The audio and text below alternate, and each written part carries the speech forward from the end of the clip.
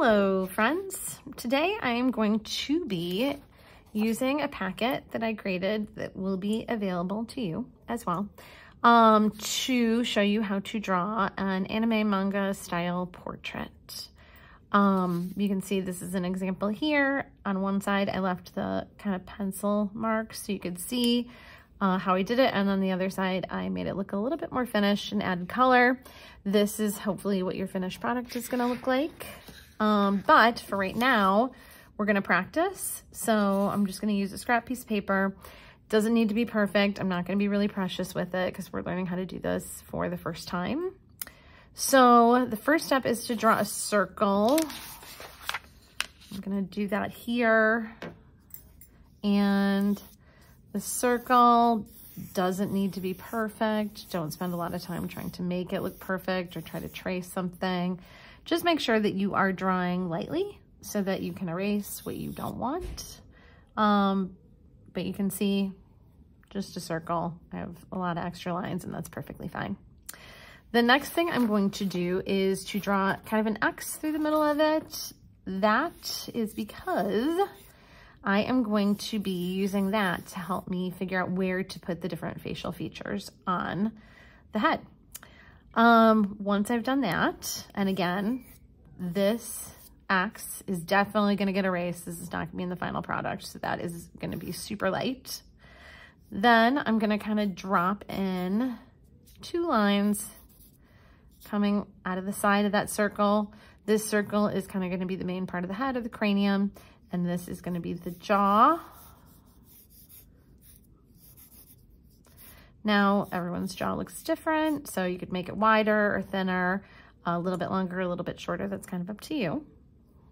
Then next thing I'm going to place is the ears. You can see that on step 4. The ears are usually in line with where your eyes are, even though this is not a super hyper-realistic style of creating portraits. We still want to have them, you know, approximately in the right place. So below that cross line, we are going to put the ears, and they're going to come down almost to touch that top part of the jaw. Now, when we add hair, you might end up covering those up, which is fine, but for right now, they're in there. The next thing we're going to do is we're going to add the eyebrows and the eyes. I'm just going to map in pretty basic eyes because anime eye style or manga eye style is really pretty unique, and I'm not going to be super detailed now. I'm just mapping where I want to put the facial features, so I'm going to put those right below that line. So I'm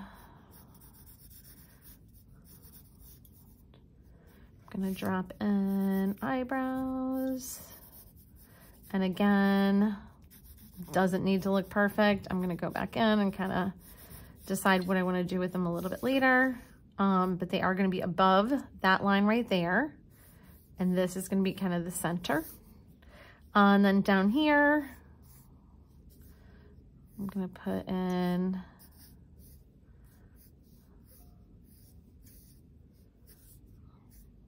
eyes. And again, I'm just going to make sure that they're in the right place, not super detailed for the moment. Then an anime nose can be done a lot of different ways, or a manga nose, but it can also be done really simply with just a line. I'm going to put that just as a kind of curved line right here where the bottom of this circle meets the jaw. And the last thing I'm going to put here is a mouth. Again, there are lots of different ways you can render this, but I'm just going to put a line in here for right now. And that's going to be between this circle and the bottom of the jaw. Next thing I'm going to do is I'm just going to add the neck and shoulders. We're not going to be doing a whole full body thing. We're just going to be doing a portrait of kind of head, neck. So I'm going to draw 2 lines coming out of where that jaw is. Again, necks can be thinner or wider, kind of depends on what you want to do. This is where I'm putting my lines, and I'm curving them out a little bit. Then for the shoulders, making a slanted line right there, and a slanted line right there, and a line right there, and a line right there, which are, if you feel on your own kind of shoulders, neck area. These are like the clavicle bones. So these are bones that you can kind of feel in the front.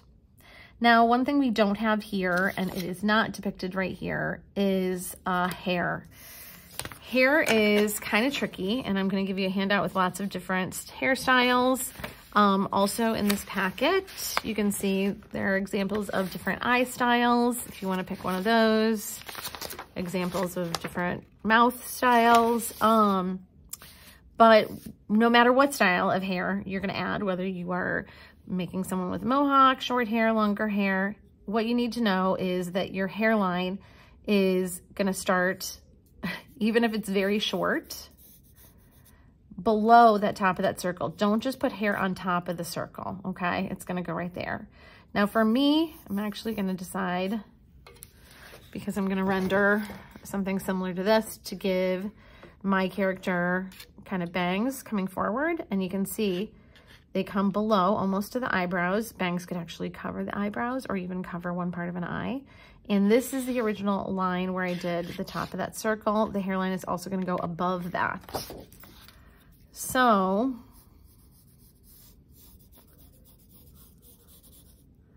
I'm going to give my person longer hair.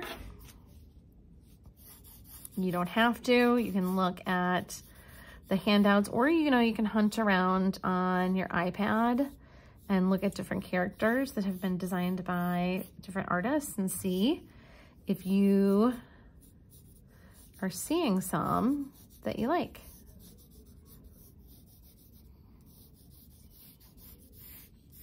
There we go. So now that I have my basic features, kind of where I want them to be, I'm going to add some details. I'm going to add some lines above the eyes. I'm going to add kind of a thicker line right here for a lash line. This is an art form that is done kind of all over now, but it originated in Japan. There is this cultural belief in Japan. I have been told that eyes are the windows to the soul. So that is one of the reasons why some people say that the eyes are rendered in kind of an exaggerated manner, which they are.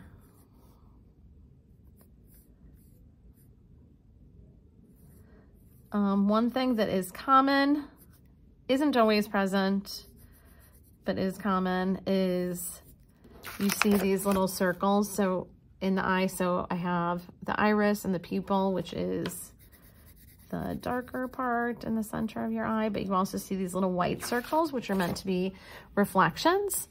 Those are something that you definitely can add. And I'm gonna make a more prominent lash line at the bottom too. Now from here, it's kind of up to you. You get to make a lot of choices as far as what you want these details to look like. But this is the basics for how to do this project. And let me know if you have any questions. Okay.